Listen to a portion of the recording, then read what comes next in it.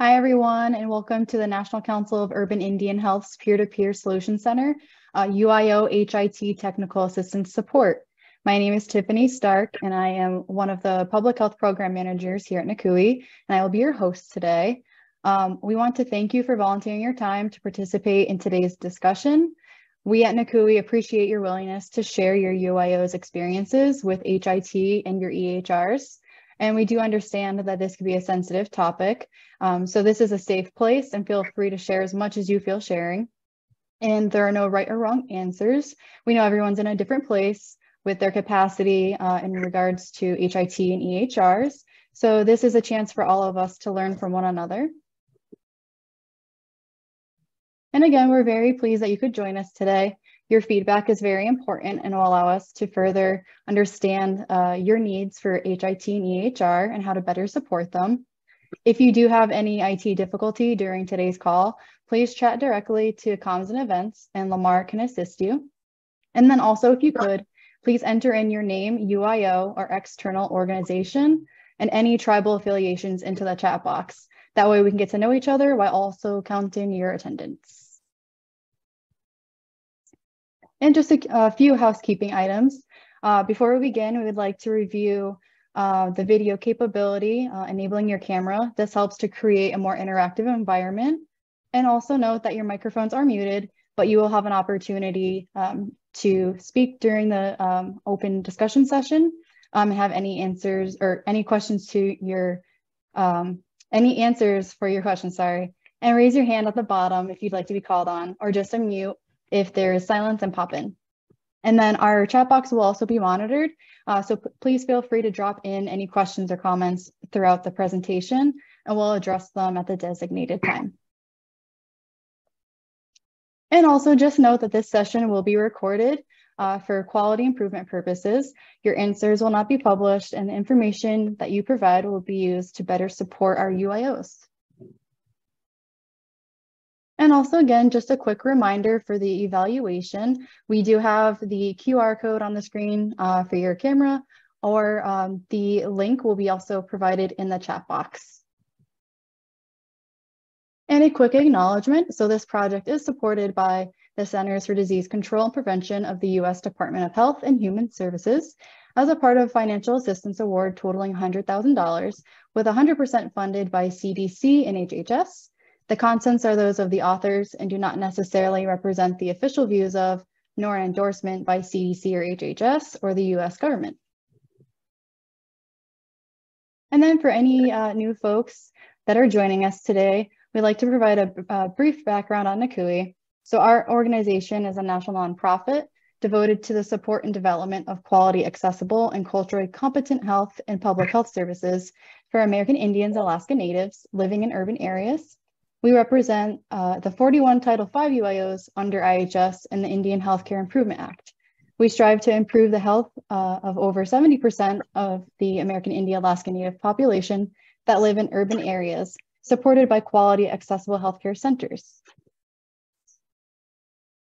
In our agenda today, we're gonna have a lecture from James Spillane, our HIT SME, followed by an open discussion. And then we'll wrap up with NCUI events that are upcoming, some funding opportunities, and also the evaluation. Next slide, please. So now I'd like to introduce our speaker. So James Spillane is the CEO of Health IQ. He has extensive knowledge in health IT and the electronic health records.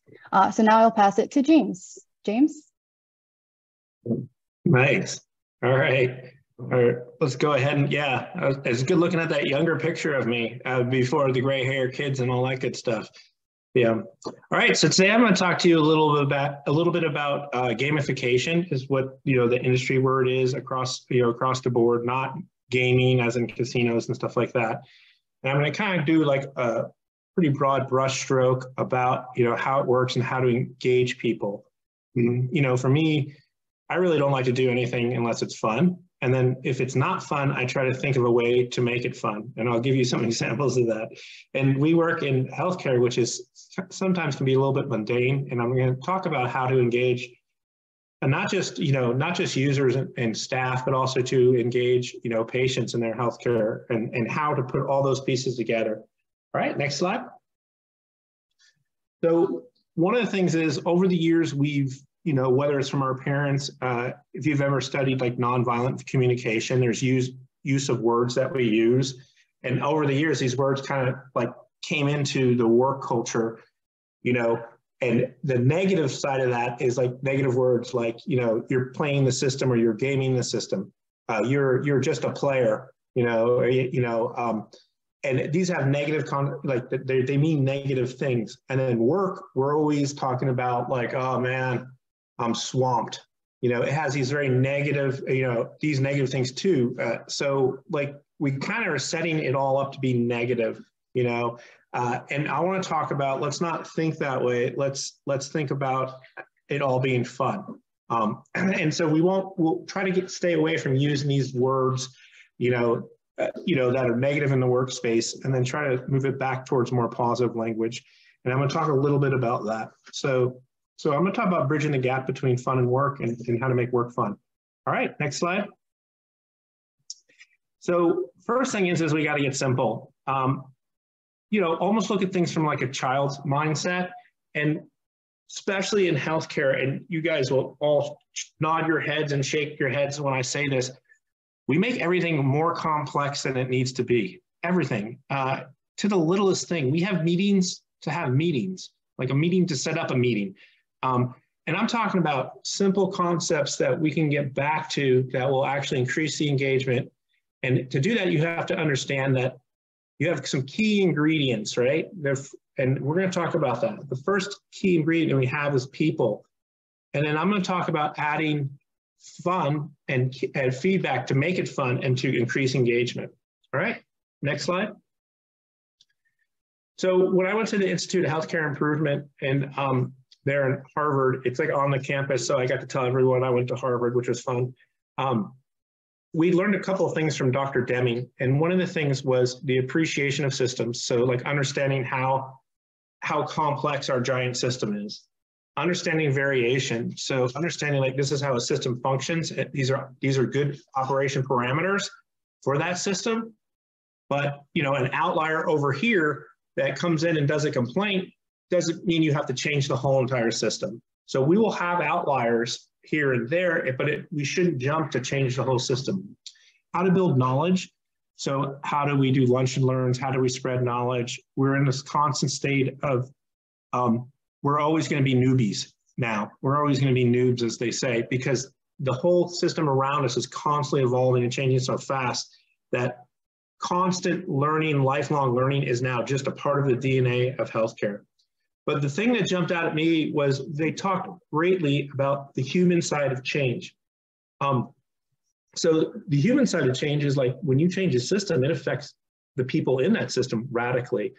Next slide. So all of a sudden my mind's blown a little bit. We're learning about, oh, we're supposed to consider the humans, not just our patients, but the actual people operating the system, the users of the system. So they started to talk about different types of people and how to message to those different types of people. So the first ones were blue folks, which were altruistic and nursing, are altruistic and nurturing. So when you look at nursing, you'll see a lot of people that are attracted to that. When you look at like, behavioral health, this will be a lot in that realm, people who are attracted to that kind of thing. And you'll hear them say things like words like, I feel that, and those key words are indicators that when you approach this person, you got to approach them from that level. All right, next slide. The other one is green analytical. So the green analytical folks are kind of more like your CFOs, your key controllers, your folks that are very into the numbers, very like things to make sense mathematically. They line up. The stories need to be told linearly, like this happens to this happens, this happens step by step. But as you know, we work in gray areas a lot in healthcare. Next one would be the next slide, which is red. So these are more of the alpha type hard charging folks that So what they'll be is more kind of, sometimes they can be a bull in a china shop, but they're very action orientated and let's get things moving forward. So a lot of times when I work with different folks around the country, I'll see that they have a lot of, ideas of what they want, or, sometimes we say idea fairies. Well, they'll have a lot of folks with ideas. We'll talk about what we want to do, but we can't really get it going because when we analyze it too much or overanalyze it, it looks a little, it looks like we find reasons why we can't do something. And so what I like to do is try to move people past fear into hope, right? And that's what we're trying to do here, is move past fear and into hope, and yes, we can kind of mentality. So if I see that happening, I'll try to insert somebody that's more action orientated onto the team and see if we can drive change. Okay, next slide. So first we got to understand that everybody's heart is in the right place, right? So what motivates people and what their intentions are, but what you see on the outside is what they're doing. And sometimes we can make wrong judgments about folks by, just looking at what they're doing, right? But really at the end of the day, they're probably they have a good intention and they're trying to do something right. So I kind of want to put that in the back of you guys' mind that we're all in this together and we all have pretty good intentions. Next slide. So if we're going to talk about motivation being at the core, where does motivation come from? Next slide. So there's a lot of really good books out there that one could read. Seductive interactive design, like how you can design things like in buildings, or design things, to move people to like, oh, I want to hit this button. Intuitive design. Connected talks about, by Dr. Fowler. I actually did a couple talks with him. Talks about how we're all interconnected. So we got to consider that, as we move forward, everybody is connected. Reality is Broken is a gamification book. Nudge is a really good book. It talks about behavioral economics and how you can design things a certain way to get people to almost behave or nudge people to behave a certain way. And so a lot of the healthcare, I kind of look at how can we nudge people in the right direction? How can we nudge care teams? How can we nudge patients into the right direction using, just the way signage is or something like that. Okay, next slide. So one of the really, really good books on this is called Drive by Daniel Pink. And I would recommend that you read it if you have, a flight somewhere, or like me, you're just flying around, so you end up reading a lot of books. But in that book, he talks about three main things: giving people purpose, giving them the autonomy to do something, and then from that, they get basically mastery. They feel good about themselves. So you say, here's what we're trying to do. You come up a way to solve this solution. And then in that process, you'll build competency and you'll be happy.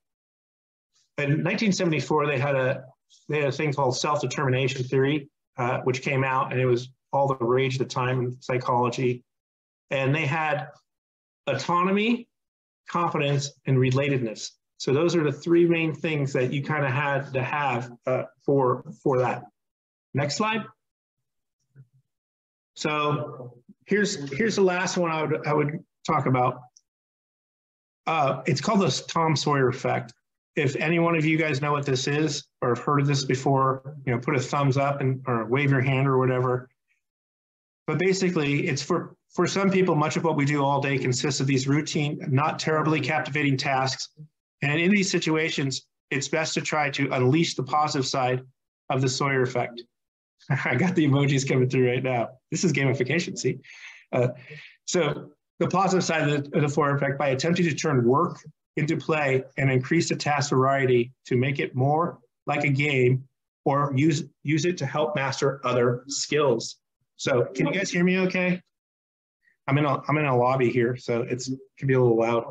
So, okay, so next slide.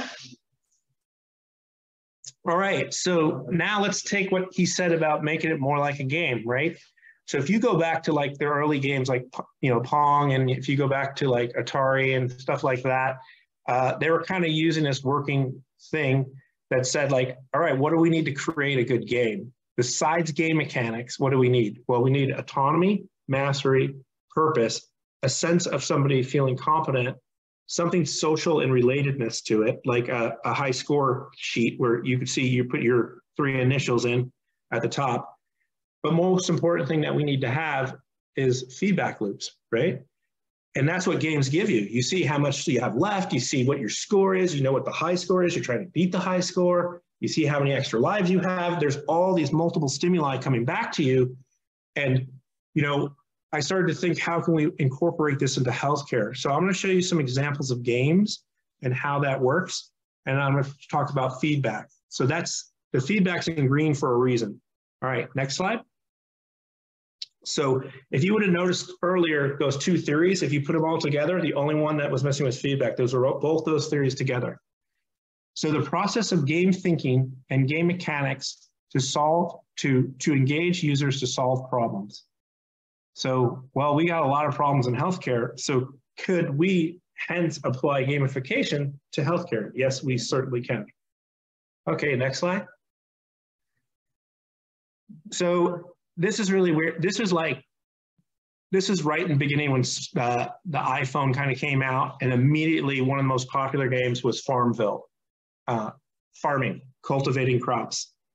Zynga came out with another game the year later, and it was called Dine and Dash. And they had so much success with that. I think they made, like, out of those 2 games, they made $1 billion. They created Diaper Dash. And then another one came out about 2007, 2008 called Flight Control. And you basically were an air traffic controller trying to land planes. So I want you to think about this. Cultivating crops, waiting tables, changing diapers, and the career with the highest suicide rate were the #1 played games on the iPhone back then. Next. So what it is it's the mechanics of the game and not the theme that make it fun, make it engaging. Next slide. So I'm going to talk about some of these mechanics, and I'm going to talk about how you could apply them to your healthcare setting. So the first one is achievement. There's 52 altogether that you could apply, and I can give you the whole card deck if you guys want what it looks like. But the first one's achievement. You have to have things that people achieve. So, hey, we met all our GIPR measures. We got an award for meeting all of our GIPR measures. We got certified as a patient-centered medical home by the Joint Commission, and we passed our NCQA. The other one is real-time versus delayed mechanics. So there's so you're going to get an award here if you do well. You're going to get rewarded. But during the process of playing the game, there's awards along the way that you can get. Countdown. We have a lot of countdowns, right? GIPR itself is a countdown. You have until the end of September, that October 1st cutoff to meet all your GIPR measures. So we already have these things kind of built in our systems, but we're not using them properly. Next slide. Here's another one, progression. So you'll see later that I have slides that kind of show, hey, we're progressing, we're getting better. And you know this in the business as run charts is one way to look at it. Loyalty, you can create different types of loyalty. You can create loyalty within your own organization multiple times. So you could say, here's how well care team, purple is doing. Here's how well care team gold is doing. Here's how outpatient is doing versus this clinic over here is outpatient. Here's how we're doing compared to Fort Defiance to Gila River. Here's how we're doing. So you can just expand this out, this loyalty, and drive engagement. The other one is epic meeting. We're in healthcare. I mean, we have some of the most epic meeting already. We're trying to save lives. We're trying to prevent disease. We've already have this embedded. Now the trick is, how do we harvest this and create these feedback loops to get this out to the rest of the folks? Next slide. So I'm going to talk about the common traits of just a game. So we already know what drives the game and what you need to do and motivate the game. Now we're going to talk about what they all have in common. They have a goal, they have rules, because otherwise people will break the rules and try to cheat the system. They have feedback systems, and then their voluntary participation. So, I mean, technically you could say at the end tomorrow you can go get a job someplace else, or you can quit or whatever. But at the end of the day, we're all doing this because we care about healthcare and we want to be here and we want to make the world a better place. That's our core being, our vocation. Next slide. So this is a really important concept, and we're not the greatest at it in healthcare, and I think we can get a lot better. But if you look at your phone right now, there's probably 8 things telling you, giving you feedback loops. I have a notification. I mean, those notifications that are on there on Facebook and on Instagram or whatever are some of the most behaviorally addictive things out there. They are designed for a reason. They come from the gaming industry. They brought it into gamify their platforms. But when you see that little red heart or you see that little red notification, you can't help but click on that. So that information led to an action. So here's a simple thing.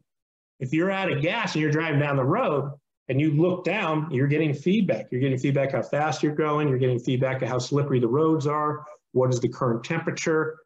Oh, I'm empty on gas. That information leads to action. That information drives change. Next slide. So I'll give you 2 examples how just looking at the IHS, EHR, and I can show it to you, and NextGen I can show it to you, and Cerner I can show it to you, any EHR you want to mess with. I'll give you examples of how there's game mechanics already embedded in creating these feedback loops. So next. So in our electronic health record right now in most of Indian country, we have a clock, right? And that clock, it's very, you know, that book Nudge I was talking about, that clock, people want to keep that clock blue. When that clock turns red, that means that the patient is due for something. So next slide. They'll go ahead and click on that clock and find out what they're due for. And I have providers that I work with that obsess about having a perfect score on this, like in terms of like, I want my clocks to be clean. I want it to be blue. And so much so that this creates like secondary and tertiary feedback loops in terms of if it's telling me that something's broken, because they'll come back and they'll say, I did a PAP, James, and it's still red on this patient. Why isn't it? And then I'll find out that they changed the CPT code and I need to change it in the back end. So now we're talking about multiple feedback loops within a system to improve the quality of the system and better the care. Next slide. The other one they have is iCare, which is a tremendous tool where they can go in and they can just look at a whole entire patient population of their panel. So they empanel, 1,000 patients to them, and they can say, all right, for fun, I'm going to go to colorectal cancer and I'm going to sort for no, and I want to know all the patients who are due for colorectal cancer screening because it's Cancer Awareness Month and we got to start handling this. Next slide. Thirdly, what they're doing, and I don't know if you saw that last one, but there was like actually a little envelope and an Excel spreadsheet that they could export to mail merge, and it will actually send out letters to all those people, which is really cool. And that's one thing you're going to want in your EHRs as you move forward is, can you do it? The other one they have is National Aggregated that's built into iCare. So they can go in and they can see what their numbers are in real time. So this is an example of, we just took a small population just so it'd pull up quick. But if I was a primary care provider, I can quickly look at all the patients on my panel. So the other one was by name. This is by numerator denominator. So I can tell real quick, where am I at? So I'm doing really good at my BMIs. I'm doing really good at my alcohol screens. And then I'm like, whoa, but maybe I'm not so good at when they test positive. What am I doing? Am I doing the SBIRT? Am I doing a screening for brief intervention and referral for treatment? That's an education code, by the way.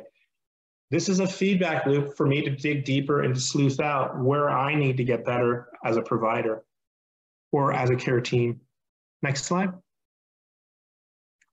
So here's one that I recently just took. So I can start to look at this and I can, just looking at this, I'm getting feedback, right? So I'm already knowing, like without guessing, that let's look at this right here.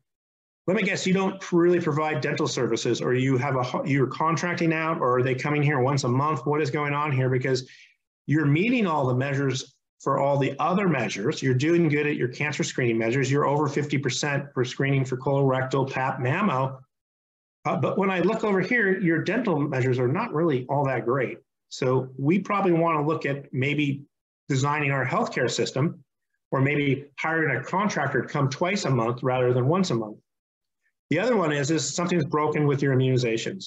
I mean, I'm pretty sure you're giving all these shots. You just are used to this. What is going on there? How are we entering this? Are we putting it into a note, or are we actually doing the immunization and adding the medicine, et cetera? So this is a feedback loop that is leading to change and leading to action and engagement in your own healthcare system. But if people can't see these things, they don't know what they need to change. And instead, they get to the end of the year and they're told they're doing this wrong, and this wrong. So let's not be that. Let's create these dynamic feedback loops that everyone can see and adjust along the way and adapt. Next slide. So here's another one. Here's a site that's performing really well. Just what do you think's going on here? What number is red here? So me as an improvement advisor, I can look at this and I know exactly what's happening. They probably have a mammo van. The mammo van's probably coming there, doing the mammos. They're probably putting it on an Excel spreadsheet, and it's not getting entered back into the electronic health record with a CPT code. Because why else would you be good at everything in your healthcare system except that? So sure enough, I got the feedback to see this. We went down, we corrected that, and now they're at 65% because they had them all done. We just had to put them in. Next slide. So now we're going to talk about, okay, well, that's great for you, James. That's great for you know the admin staff and stuff like that. But how do we start to bring it out to the people? All right, next slide. So we're going to talk about scorecards. So you have to have something that's pretty dynamic and goes out pretty regularly, or totally dynamic where they can just go look at it and they can see, oh, I did 5 PAPs today. Oh, and it definitely showed up here. So here's a site. I think this is Manilic, it says at the top, I'm not sure. But they basically created a scorecard, and that scorecard is these are all the ones that we're meeting, and these are the ones we're not meeting. So we knew right then and there that they were going to meet all of their GIPR measures that year, but they were going for a higher certification. So those numbers on the bottom, you see where they're at? They're at a higher level. So they're trying to meet those measures down there. So they know they're going to meet all their GIPR measures. Now they're focusing on the ones down low. Next slide. And that's HITS, by the way. They're looking at HITS. Okay. So now, not being a brain surgeon, you can kind of look at this and tell, okay, what do we need to do to meet this, all 21 of our GIPR measures? And so I will tell you right now, at this place, they were so engaged in meeting that measure that in the family practice primary care, a doctor would go into the room, see that the red clock, the kid was due for a sealant, and then would walk the kid down to the dentist and say, hey, schedule this kid for an appointment. He needs sealants. That's engagement. When you have people looking at these numbers, getting the feedback, and then they went on to meet all their, I would hate to be the dentist here, because that guy probably had a lot of pressure to do all these sealants. But at the end of the day, it was a really beautiful thing to watch them all work together to meet all 21 of their GIPR measures. Next slide. You can have fun with it. You can try different tools out. You can send something like this out to the care teams, like this is all you need to do to meet the measure. If you just do this many more, you'll meet it. Next slide. One of the first versions I've seen in this was like in 2006, where I was looking at Weight Watchers and I'm like, oh my gosh, these guys are all about game mechanics and introducing it into their Weight Watchers app. So they had not only, you'll see the run chart in a second, but you would punch in goals and stuff, and then they would show you how well you're doing. But they had this whole other level where you're like, dude, I just need to drink like 4 more waters and I'll meet the measure. I just need some milks. I need to eat more vegetables. Well, what is that doing? That's helping you lose weight because you're not eating junk food, right? So you're trying to hit all these ticks and inside the game. So this is a game within a game. All right, next slide. And then, so now you all know how much I weigh. So this is for science, guys, science. So here we are. And then remember I was talking about the game within the game and delayed rewards versus long-term rewards. So I'm trying to get to a weight, and it's rewarding me every time I get to a certain number. So I'm getting a star for being 5 pounds, a star for 5%, until eventually I meet my goal. And when I meet my goal, I get the big award, and then which means I just get to set another goal. So next slide. But I'm engaged. So now if we take what we spoke about weeks prior, months prior, about how do you use policy and how do you use system design and how do you automate your EHRs? And now that final piece is now we put the pieces of the puzzle together. And then once we put all those pieces of the puzzle together, how do we create that engagement and those feedback loops to show people that, hey, all these things are starting to work, and that should drive motivation and drive engagement in your organization. So we did do all those things, and we did put them all together. And then soon we were publishing, and we could see poignantly that there were huge jumps in our measures once we started to deploy all of these things simultaneously. So it's like a million little things that you got to do, but they all add up over time to have great impact in the healthcare system. Next slide. So one of the things I want to talk about, and this is kind of when you start to think about how do we do this, what does it look like, you got to have an idea what the quality improvement framework looks like. So you have to say, what are we trying to prove? And the very next one is, what are we going to measure? Because that information leads to what you are going to change. And so you plan what you're going to do, you do it, you study it, and then you act on that new information and you complete the cycle. And eventually you'll get change in your system. Next slide.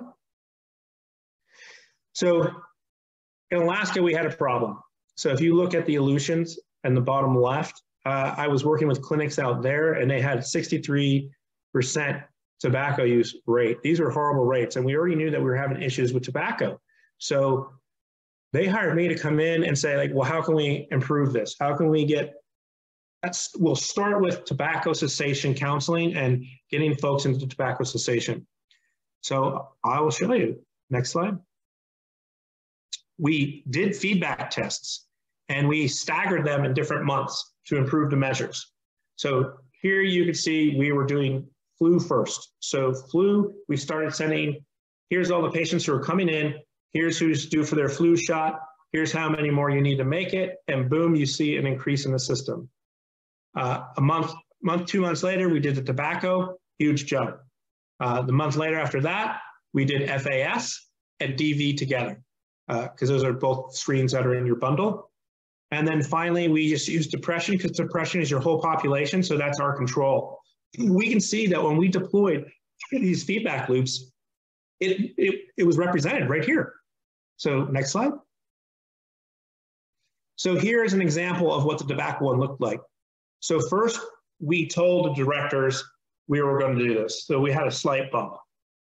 Then we sent lists to the clinic directors saying, here's what we're getting ready to do. Then we sent the providers list of the patients that were due with graphs showing them, like, here's how many more.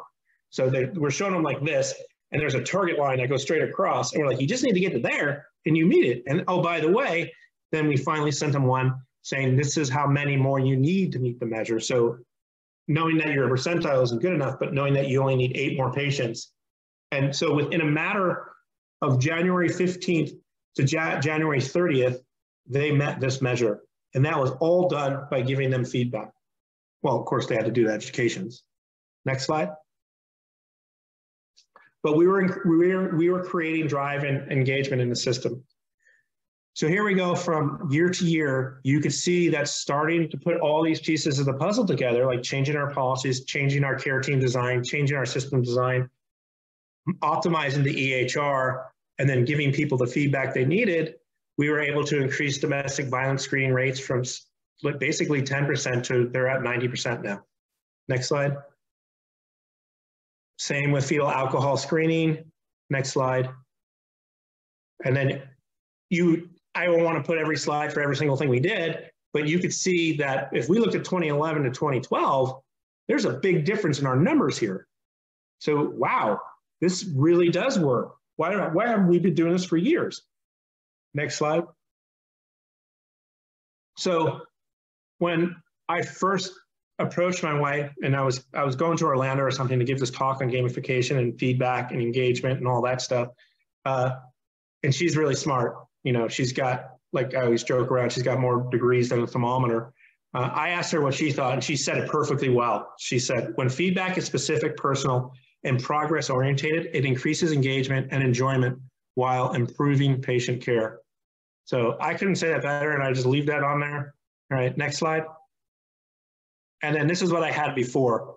It comes back to the human experience. Complex systems have simple leverage points. Relationships, fun, work, and play might be a matter of perception and engagement. So you can see why she's smarter than me, just by what I had down and then what she said. All right, next slide. So I'm going to talk about the pyramid of things real quick, because sometimes we'll be stuck in the bottom part of the pyramid, and we're trying to get to the pleasurable and meaningful part. And so when we look at things of experience, and you're going to tackle these kind of things, one of the first things we want to do is make sure, okay, we have a functional, reliable, and usable healthcare system and platform. If not, we need to work on that. And that's kind of what we worked on in those beginning presentations, where we were talking about policy, system design, EHRs.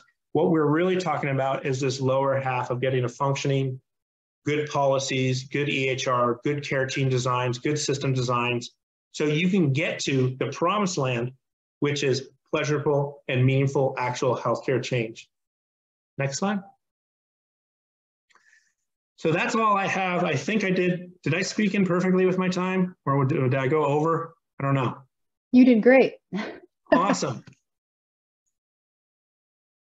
Yes, thank you, James. Thank you for that awesome presentation. So now we want to open up the floor to any questions that anybody has for James and the material that he presented on. And I do have one to start, because you kind of mentioned that outlook of, you know, oh, I'm swamped, like I can't, you know, do that.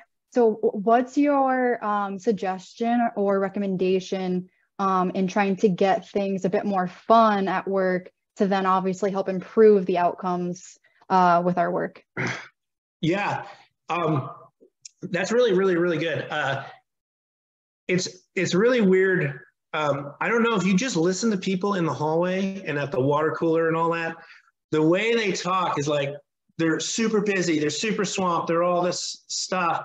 And they use a lot of these really negative words. Like language-wise, it's very interesting. Like, I just saw this thing the other day that said, stop using these words and start using these words.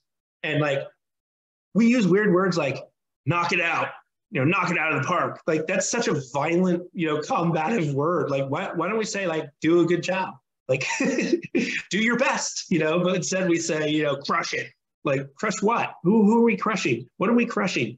Like, and so the way around that is there's actually people, and there's actually, I could show you slide decks on that. Like, say this and don't say that. Let's move it more to a positive language, and then train staff on that. And they'll start to realize, like, you're killing it. Maybe you shouldn't say that in a healthcare place. Like, you're killing it. You know, two birds with one stone. No. So training, just train them on it. And that's what I was talking about, like nonviolent communication. In elementary schools, they have whole classes that they work with teachers on. Here's the better way to say something than the way that we've been saying it for like the last 30, 40 years, right? Here's how you're going to get an 8-year-old to listen to you better. If you frame it this way, it's nonviolent. It's more like, hey, I think we can solve this together. That's way better than, you know, pointing out something that they do wrong. So yeah, I would say training is the #1 way of just being conscious and aware of what you're saying. And now I know you all are going to go back and listen now, and you're going to hear these words. You're going to hear them. Watch. Once you hear it once, you can't unhear it. So, okay. Thanks, James. And then I do see that we have Mr. Galvez. He has his hand up. So if you want to take it away. Yes, hi. Thanks, Tiffany. James, thank you so much for that presentation. I totally agree with your perspective and the slides. In fact, when you were on your slide with Daniel Pink and his book. That's one of the books we issue out to our leadership here. I was just curious, and we've done three books in the last 3 years where we work on, you know, just like the emotional intelligence with Travis Bradbury and Gene Greaves. I don't know if you've ever used Emotional Intelligence 2.0 for some of that training stuff. And then we've also passed out like the high performance habits with Brendan Burchard. I think he's really great. He's really awesome. His book is very easy to read. It's sort of similar to Daniel Pink's Drive book. We were looking to rolling out the Myers-Briggs personality test, which I think you alluded to some of those. I think they kind of cross and overarch into Myers-Briggs, although some of the points you made were from different sources. And I'm just curious if you've ever used Myers-Briggs personality test to like pair it with some of these training mechanisms to sort of allow folks to really understand the various personality types. I know Myers-Briggs is a little more academic in nature, and it really focuses on cognitive functions, and it's sort of kind of like the school of psychology. So, but you know, in healthcare, we're dealing with personalities all the time. So I'm a big like sort of believer of really utilizing these tools. The more tools we offer our leadership team, I think the better we're more aware of, you know, catching who's who and identifying, you know, where they're coming from. Because I think when we deal with personality types, you know, obviously even in healthcare, you have folks that are more analytic, you have folks that are more assertive, and you have, you know, doctors, nurses, medical assistants differ from, say, behavioral health specialists, licensed clinical social workers, psychologists. But at the end of it all, we're here all for that same purpose we were talking about. So thanks again. Yeah, I would recommend one book to you in leadership is The Journey Beyond Fear. Is a great book that I literally just read for the second time before I came here. So I was on the plane and reread the whole book and like highlighting the heck out of it. And, that was a really good one. And the other thing too is I noticed like around, I would say 2010, they started moving away from the Briggs-Myers, and they started moving towards this thing called the Big Five. And what the Big Five really focuses a little bit more on, and that's kind of like the new standard. I've gone to multiple places where they're doing this, and what it's really focusing on is like how open-minded are you, or are you closed-minded? Are you outgoing? Are you more stick to yourself? Like more of these things that are a little deeper rooted in our behaviors. And it is good to know, like, oh yeah, that dude's totally outgoing and he's that way, but that person's more introverted, you know, and they're more, you know, this way. So it's called the Big Five. Okay. And you can, literally just Google it on your phone or whatever, and you'll see, and you could just start the process. So, but that's awesome. And it also can kind of lead you to like, oh, this person's willing to try to change, but if this person wants to be a little safer, you know, I see people smiling on here. So, but well, the challenge that I have found is that folks come with the sort of point of view that, you know, I should be myself and I should be me and people should accept me that way. But in organizations, for organizations to function, it's almost like you got to give up a little of yourself and try on something different so that it makes it for a much better cohesive teamwork and also for a much better organization. Because I have found, you know, like even I was thinking of passing out The Power of Habit with Charles Duhigg. And that's a really good book. And it just talks about the nature of habit and how, you know, we're designed so different, but can we create new habits to really, and that's where like the gaming systems, they're very good at that, right? They're creating new behaviors based on all of these little small tokenization. Relias e-learning management system uses awards for completing, you know, certain training modules and certain amount of training. So I think that it's so vast, like from the leadership point of view, like how do we, I mean, I'm doing it once a year with small and then focusing quarterly, you know, to make it more bite-sized, if you will, to be able to complete some of these things. Well, yeah, there was a book written by, well, I forget who wrote the book, but it's about Alan Mulally. He was the guy who was the head of Boeing, and then he came over to help refix Ford. So he fixed Boeing, brought him over. And one of the things he did is he talked about this, like, not just, well, accountability, of course, that's what we're doing. We're losing $5 billion every 2 weeks. We need some accountability here. What are we messing up and what do we need to improve? But he did this thing called a weekly business meeting, and you had a red, yellow, and green of where you were at on your problems, right? And when he started doing, these meetings, like, all right, Charles, you've been yellow over here for 2 weeks. What's going on with the European division? And they were so separated and siloed that he's like, all right, we can't do this anymore. We're losing too much money. And then finally, one person speaks out from Canada and says, we had that same problem. This is how you fix it. And then all of a sudden, it went from a culture of silos to a culture of togetherness. Meg Wheatley wrote a book called The New Science, and it was basically education-based, and it came out like 20 years ago, and it blew everybody in education's mind. And the book was basically saying, you got to think of organizations no longer as this top-down structure, but of a biological network. If you do something over here, it affects everything in that system. It's like if you chop a branch off a tree, it's affecting the whole tree, And we do that. We move people in and out of positions. We fire people. We hire people. And we got to understand that that system is biological, like in nature. It affects everything in it. And that's the human side of change. So long story short is I would recommend more meetings focusing on those kind of things, because we kind of sweep all that stuff under the rug and just go to what's the problem and blah, blah, blah. And we might want to start to look at more, let's carve out time for improvement. Let's carve out time for these books. Let's carve out time for quality, stuff like that. So I would increase it. Yeah, thank you. Appreciate it. Very helpful.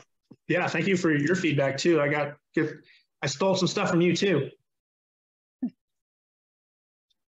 We got to share, right? That's the whole, we have so much limited resources in Indian country. We just got to share everything we know with everybody. Yeah, that was amazing. And then we do have a comment in the chat from Evie. She said, we operate in such a complex healthcare system intertwined with complex human beings for sure. Yeah, without a doubt. I mean, and that's why it calls for a lot of this. Like, this is why it calls for the patient-centered medical home and all this stuff, because we need tools to help us, because otherwise, here's some other negative words, we're drowning, drowning in complexity. So we need to think of ways to make things simpler and work smarter and not harder. Exactly. Keeping things simple. Yeah. And definitely having the better outlook. Yeah. Yeah. I like to say, someone asked me the other day, what do you do? And I go, I kind of try to Forrest Gump stuff. Like I try to make it more Forrest Gumpy, or more like a 6-year-old would look at it like, well, why don't you just do this? 9 times out of 10, they're giving you the right answer. If you explain something at a dinner table to like an 8-year-old, they'll give you a better answer than if you sit in a room of, all of us talking about stuff that we'll make it over complex in 2 seconds. We'll overdo it. And they'll be like, well, why don't you just do this? So definitely good points. Any other questions or comments?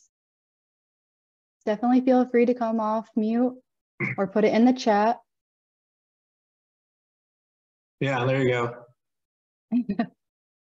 The other one is like, I should have said this when I was talking about it, but this is good for leadership. And I spoke before about this in the other one, but when you watch really good leaders, they're hitting all those traits of people when they say a sentence. And like, I remember just learning that and then watching like Obama or somebody speak, and they were like, they said it like, they nailed it out perfectly in the same order I had it in. They were like, he was talking about like an old lady in Ohio, and he's like, Irene in Ohio is trying to live off of $1,000 a month and on Social Security, but we know that that's not enough. And she's not, like this old 80-year-old lady. But if we do this at 5% per, and now you can see all the nurturing people pick up, they're like, wait, what's this guy saying? And then he would go into the next sentence about laying it out mathematically, like with a simple 5% from so-and-so, we could increase that to 2,000 over the next 2 years, without dipping into the, And then all the analytical people were like, yeah, that's right. And then he says, and if, this is America, this is the land of hope. If we can land on the moon, we could do this, by golly. And you're like, and then all the reds are like, yeah, I like it. So the message there is, when you frame anything that you're trying to do, try to at least in your head think, how do I attach emotionally, numerically, or, something that the Greens will like, and then how do I do a rah-rah at the end? And if you do that, you're going to reach your room and get greater engagement without a doubt. So there'll be better buy-in, put it that way, at least. Yeah, definitely. Thanks so much. And we can proceed with the next slide. We'll definitely keep an eye out for any other questions or comments. But we did want to mention, or highlight, I should say, the NCUE TA request. You can always submit a request to have a one-on-one session for HIT or EHR questions or challenges. So that's always a resource. So ncue.org/TA, and Micah also put that in the chat. So thank you, Micah. Next slide. And then we also wanted to mention some of our upcoming events here at NCUE. So we do have a info session for the ECR opportunity on the 23rd of this month, so this Thursday. March 1st, we have a peer-to-peer solution center for NCUE resources. March 14th, we have Rooted in Resilience, Urban Indian Harm Reduction for HIV Prevention. March 16th, Reflections on Burnout and IPC at UIOs, a storytelling approach. And April 12th, we have Growing Strong Together, Creating Inclusive Healthcare Services. And then also May 15th through May 18th, we have our 2023 annual conference. And I did want to mention one more event that we didn't have on the slide, my apologies, but it's definitely a good resource. On February 28th, there's going to be a National GIPRA webinar, so GIPRA 101 training, and we'll have that link in the chat box as well as our follow-up email as well. And then for NCUE funding opportunities, as mentioned, for this Thursday with that info session for your ECR, we do have one more spot available for an award up to $84,600. So definitely take a look at that application. It is definitely preferred for Epic EHRs or eClinical Works, but definitely worth taking a look at that for more information.